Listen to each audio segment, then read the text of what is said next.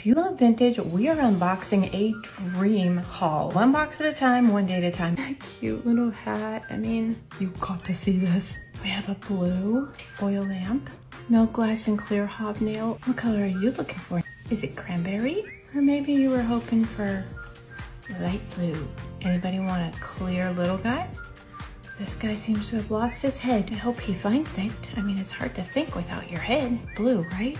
Maybe you're more of a versatile clear person. Pink and white jobby. Pretty sure this one's my favorite so far.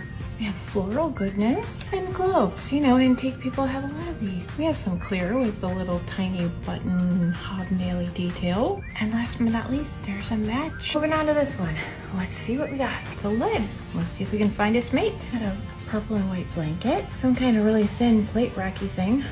Well, I don't think that's a mate, but you know, that's a cute bowl. We have two molded glass pieces. We got a fruit bowl. Vintage art, you can't go wrong with that, right? We got a stack of frames. Little jar.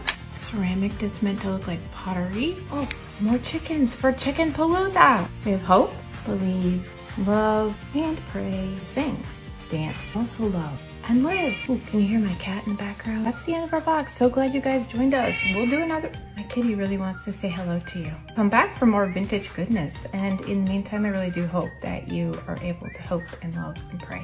See you tomorrow.